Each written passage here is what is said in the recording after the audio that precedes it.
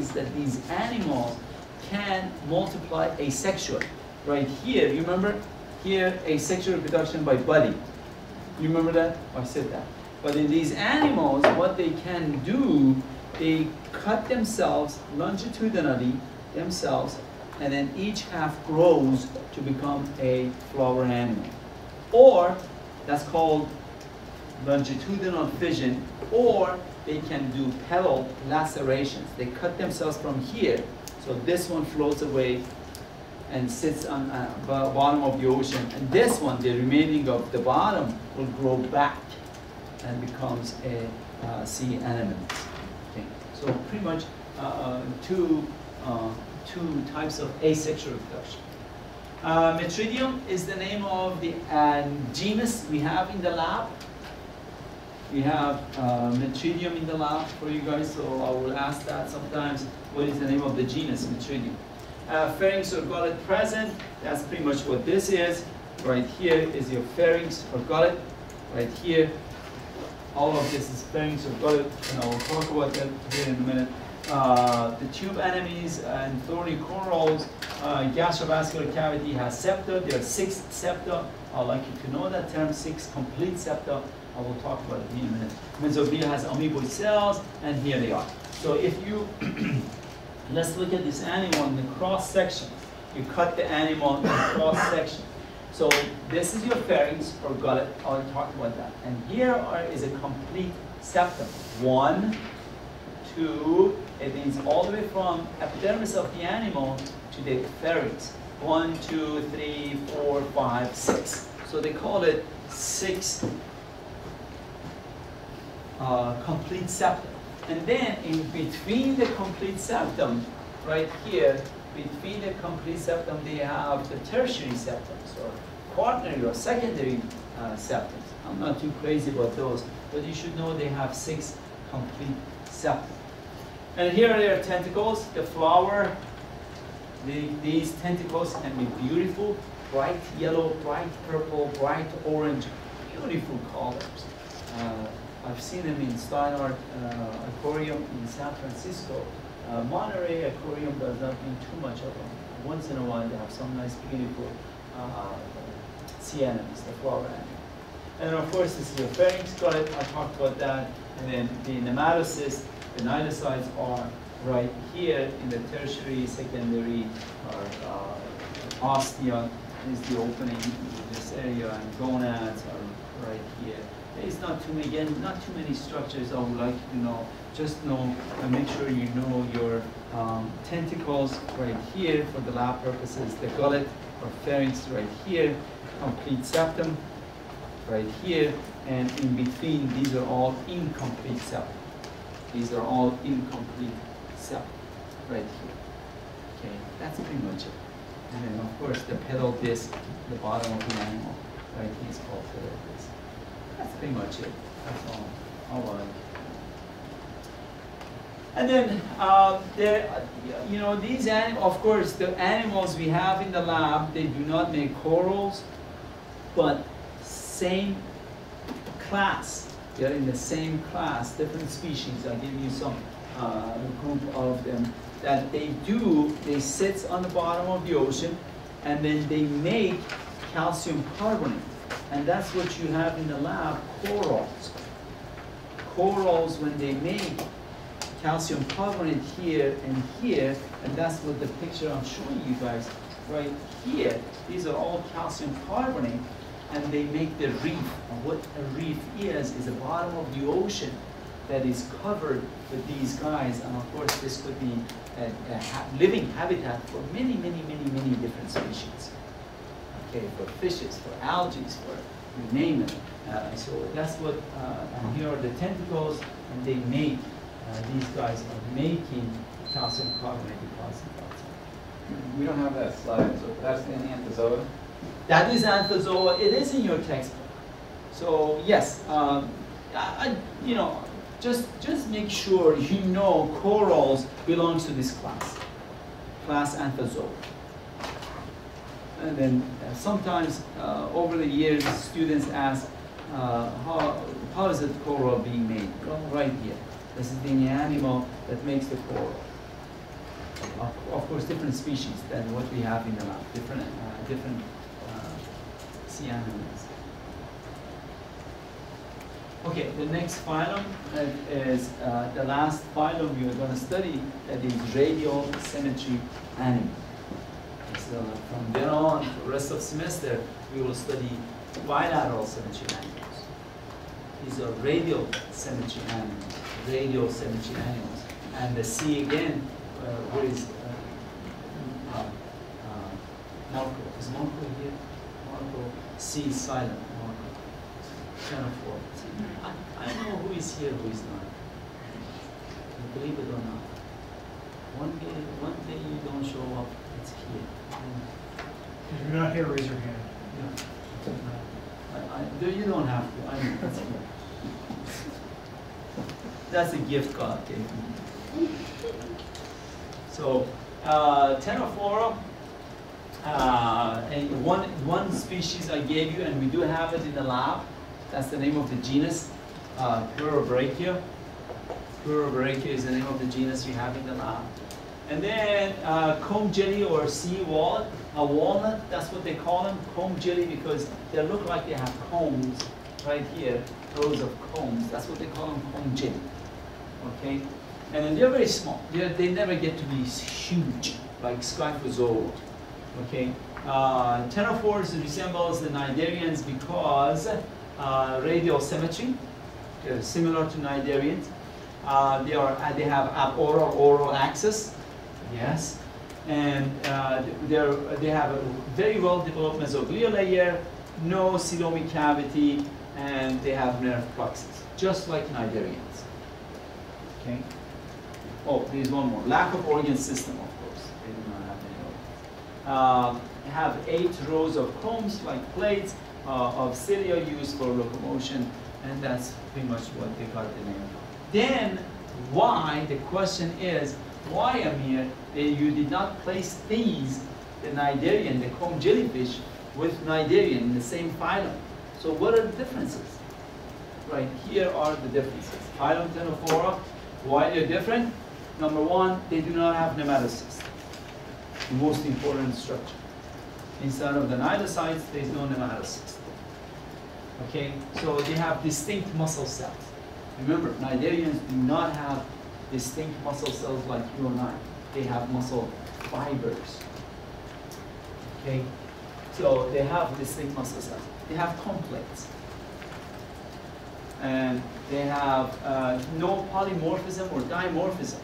It means polyp medusa stage. They do not have that. Or polymorphism like the Portuguese man of war. Portuguese man of war is polymorphism.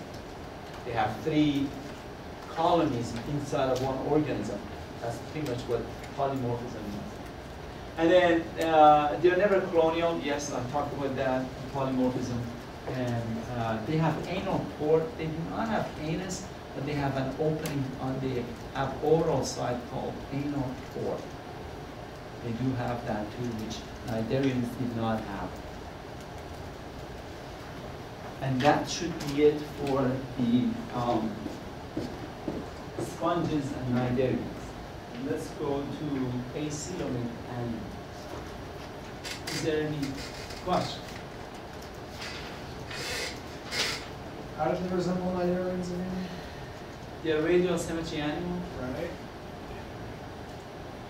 If you wrote on the board, that's the different types of colonies. Colonies. Yes, in radial symmetry animals. Okay, are we good? Shall we start with acoelomate animals? At the end of acoelomate animals, that's the end of the material for exam number 3. Is that right? Are you guys following your syllabus? Or am I the only one who follows the syllabus? So our test would be next Thursday? Huh? Our test is next Thursday? I'm giving you an extension because of the plan area. We start the experiment today, so it is Tuesday after. Damn. Huh? Oh, yeah. So you have enough time to look at all of the slides, all of the models, and do your experiment, and write your report, and take the quizzes. Boy, Amir, you're demanding. My soccer coach is not that demanding. You are demanding. You should not scratch your hair. You should just keep studying. Be on top of it. Easy, yes? Yeah. All right. Good. How come you call yourself a result all the time? I'll call you easy. You call yourself okay. There is a difference between, I should get up here, I cannot sit down, longitudinal section. Okay, so you do have a gaseous stage, is that right? This is all gaseous stage. And the gaseous stage, if you compare the schizocillous animals with intercellus animals back to where we were before at the second exam material, but now we are visiting the true definition of coelom. I talked about it from beginning until now. But now, hopefully, you get it down pat. Okay, now you're going to be responsible for what is the difference between animals who are acoelomate, pseudocoelomates, and eocoelomates. Okay, let's go over that. And if you don't understand it, please ask me. I'm going to go slowly, talk slowly. Hopefully, you will get a good grip of it. Okay, so we are looking at the gaseous, cutting it either longitudinally or cross-section. Am I making some sense? So all of these diagrams are the cross-section of gaseous, and all of these diagrams are longitudinal cut of gaseous. Okay, so what happens, the animals that you studied at the beginning of semester, the animals who are schizocillous, okay, most likely they are like this type of animals. The intercellus animals, they do the out-pocketing. Schizocillus animals, they split the cells, right? You remember that? So we are saying that schizocillus animals, except human, they are primitive animals on the evolution tree. Okay. So what happens here, if you look at the gut, right here is the gut. You remember that from beginning of semester? So the cross section, if I cut it like this, you will see it like that. Is that right? The cross section. So the gut came from where? This came from endoderm, ectoderm, mesoderm. The yellow lining came from where? They came from endoderm. And then the epidermis came from what? We already forgot. It came from ectoderm. Okay? In between the endoderm, between the gut and epidermis, there is a space. That space in acoelomate animals is covered with cells that came from mesoderm. Do I make sense? Don't worry about the rest. Just focus on the acoelomate animal. A in front of a word means what? Without coelom. So, Amir, these animals are acoelomates. No, they do not have any coelom. They have nothing to do with coelom. Oh, don't you call this the gastrovascular cavity? Don't you call it spongocoel? No, those terms do not qualify for the term coelom. They're diploblastic animals. This is triploblastic animals. Endoderm, mesoderm, ectoderm. Do you remember that? Triploblastic animals. They do qualify for coelom. What am I saying? That these animals were the acoelomate animals. Your textbook and other books make a mistake, and I do not like it. Your quiz question, your exam question, they say these animals do not have coelom. No, they have coelom. They have a space. They have a space between. They have a space between endoderm, endoderm and ectoderm, between gut and epidermis. They have a space. However, in acoelomate animals, that space is filled with mesoderm. I hope I'm making some sense. Do I make sense so far? Let's look at two other groups of animals. Hopefully that will make more sense. Okay? So in pseudo means what, guys? Fake. False. It means false. Okay, so pseudocoelomate animals, you have again, same thing, the endoderm comes from gut. Well, the gut comes from endoderm, and then epidermis comes from ectoderm. You all know that. And then the muscle layer right here, this is mesoderm, right? So mesoderm is not filling out all of that space. Are you comparing or not? This is not filling all, it's just filling a layer right here. So by definition, coelom, just the definition of coelom is the space between gut and epidermis. In acoelomate animals, that space is filled with cells. In pseudocoelomate animals, there is a space. On the microscope, you will see it next exam. On the microscope, there is a space, fluid-filled space. It's not an empty space or like our lungs. You know what I'm talking about. There is a fluid-filled space between gut and epidermis, but it's not completely surrounded with, which you're going to see next one, which is surrounded by one layer is endoderm, the other layer is mesoderm. That is pseudocoelomate animals, and you will see it like roundworms. You will see it later on. Roundworms, disease they cause like liver blindness. Okay, you will see some. Okay, then what you have is some animals that are coelomate animals, they're schizocilous, like insects, like arthropods.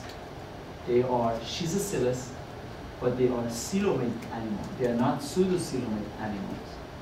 Okay, so what happens, you have the epidermis, you have the gut.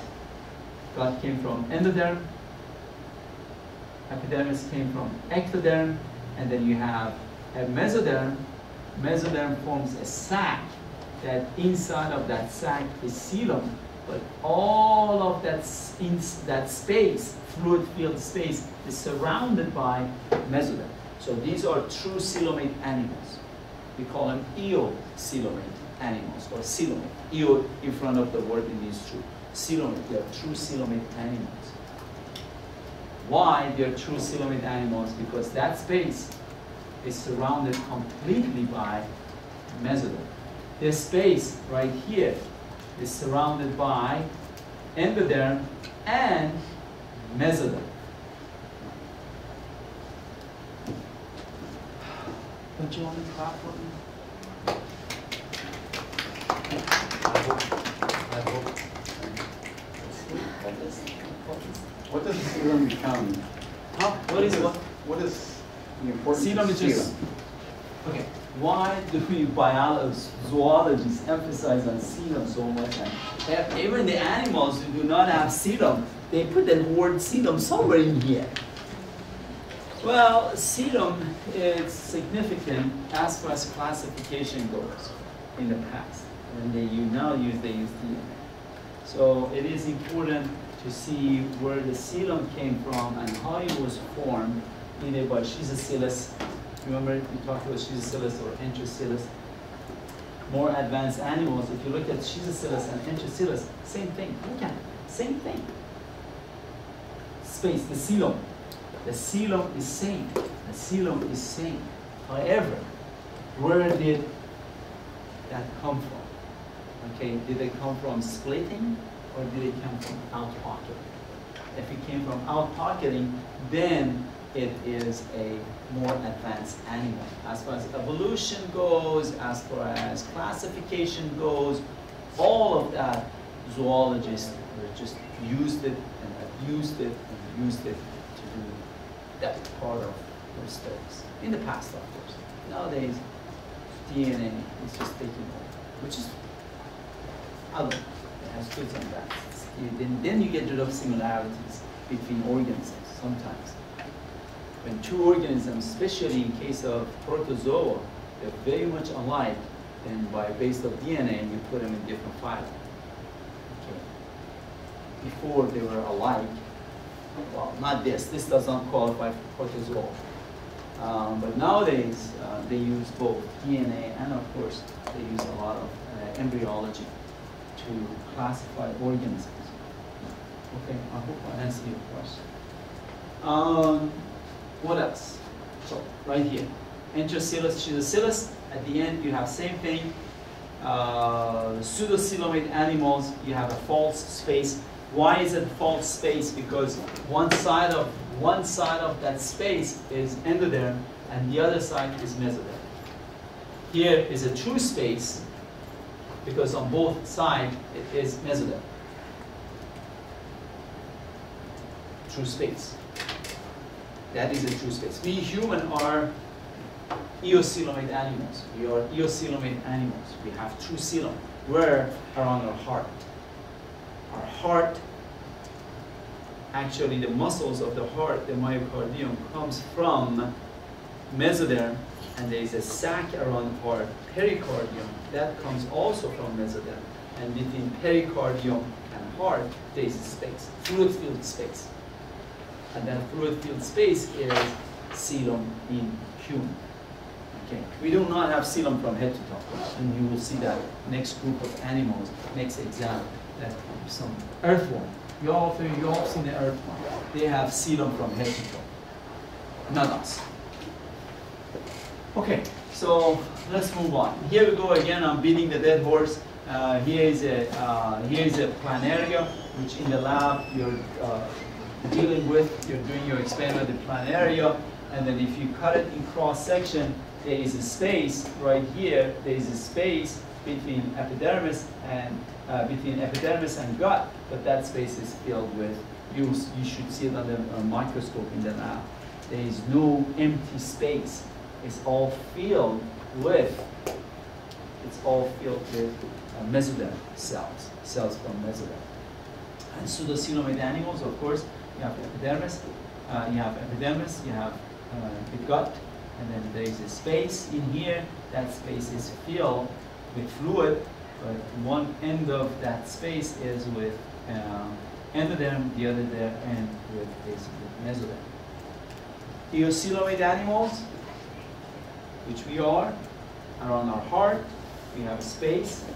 So the heart and the pericardium right here, that would be the space. Okay. Earthworm is an example of eocoelomate animals. Acoelomate, pseudocoelomate, and eocoelomate plant is shown as a cross-section of the person. Okay, and here we go. If you want to break it down to what group has what, how they, of course you're not familiar with all of these animals, but remember, all of these animals, they do not have coelom at all. Sponges and cnidarians and ctenophora. There is no coelom involved in these animals. They're diploblastic. Animals that start having triploblastic, then we talk about them and say, okay, then what kind of coelom they have. So as semester goes along, you become more familiar with all of the species, and then you should know which species are acoelomate and which species are pseudocoelomate for the final exam, and which species are eocoelomate. Okay, the acoelomate animals, introduction, let's go over them. Some cephalization, some head. None of these animals you looked in the past, none of them had a head.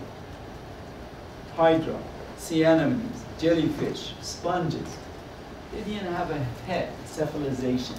That's what head means, cephalization. And bilateral symmetry. Platyhelminthes or flatworms are in this group, they have true organ now. First group of animals, you're seeing they have true organ. Remember, the Cniderians were the first group of animals that had nerve. Sponges didn't have nerve. So that's what I'm hoping you will retain by the end of the semester as well. Protostome and spiral cleavage, I'm not too crazy about that. Simplest excretory and circulatory system, and then mesoderm in the form of muscle fibers and mesenchyme parenchyma. Three phyla, Platyhelminthes, that are acoelomate, Nemertea, and Gnathostomelidia, which we will only talk about Platyhelminthes. We will not talk about, we do not have specimen in these two for the lab purposes. but we just have the practical movements. And I will not lecture. There is nothing I have to say about these two. Main characteristics, they're triploblastic, of course, bilateral symmetry, of course, flat dorso-ventrally. I didn't bring any model today, but I will bring them on Thursday. Is that right? I will go over that. True muscles, right? They have true muscle cells. And then incomplete digestive system. What does that mean? Incomplete digestive system, it means the mouth and anus is in the same place. Like these guys. Well, these guys didn't have a digestive system. They just call it gastrovascular cavity, so on and so forth. But these guys, they have complete incomplete. You and I have complete digestive system. How does that? We have a mouth, we have anus. Ours is complete digestive system. These guys, the mouth and anus is in the same place. So from where they eat, the waste material get out from the same place. Large, solid waste material comes from the same place. Some have eye spots. You will see it in, you saw it in planaria. Okay, most are monoecious. You're familiar with that term. And then phylum Platyhelminthes is the first phylum, which they have parenchyma. Let's go over those. Parenchyma is the name of the layer which is between epidermis and the gut. It's called a parenchyma layer, just like you learn it in your liver, right? But same terminologies. Between parenchyma, between epidermis and gut is called parenchyma. Most monogenia are ectoparasites. They are ectoparasites, animals that are they attach to the outside eye shell, the animals that are outside of their prey, their host. All trematodes and cestodes are endoparasitic, and you will learn all of those in direct and direct life cycle. Final host is vertebrate in most cases, and you will see that triploblastic Cniderians will not. Body fluid moves by muscular contraction, and I will talk about that. Okay, class table area. Your Thursday quiz is all the way to class table area. Is there any question before? You said that last slide. That's it. You said last slide. You went fast. Did I go over last slide? Right here. So the triploblastic animals, body fluid moves by muscular contraction. I will talk about that. We'll pick up right here on Thursday. Is that right? Thursday?